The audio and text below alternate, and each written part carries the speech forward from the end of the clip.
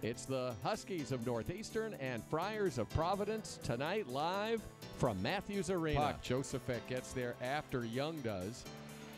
Here's a nice steal, and it's Tyler Madden cutting in. The shift, the shot, and he scores! 1-0 Huskies. Actually knocked Solo's stick away from him. Here is Philippe. Philippe working on the backhand save. Lackey, puck went in the net. That is a goal, and they'll probably take another look. Matt Philippe with an excellent rush there. Yeah. Fryer lost his stick, and Dugan scores to make it 2-1 Northeastern. Trying to get things going here.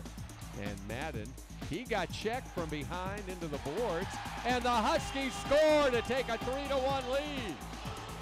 Winning their game 2-1 against Merrimack tonight, so it is crazy, and every point, every game is going to be important. And there's Providence cutting the lead to 1 again, and it's 3-2. But that seems like a popular avenue for coaches to explore, gain some experience. And a shot by Dugan ties the game, 3-3. Madden to Shea. To Harris, Huskies closing in, puck in front, shot, score! Zach Solo on the power play, and the Huskies lead. Shoots it wide, game over. Huskies win 4-3. Zach Solo with the big goal, the game winner at 14:30. A power play goal, his 10th of the year.